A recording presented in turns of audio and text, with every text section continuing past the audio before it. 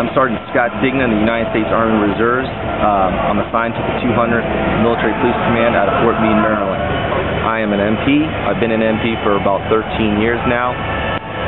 The reason I like my job as an MP is it has taken me all over the world. I've experienced many different challenges in my role as an MP that I have taken what I've learned from the MP Corps and transitioned it into my civilian career as well. I am a Metropolitan Police Officer. I'm a lieutenant there. I've been there for approximately 20 years. I'm in command of the SWAT team as well as the K-9 division of the MPDC.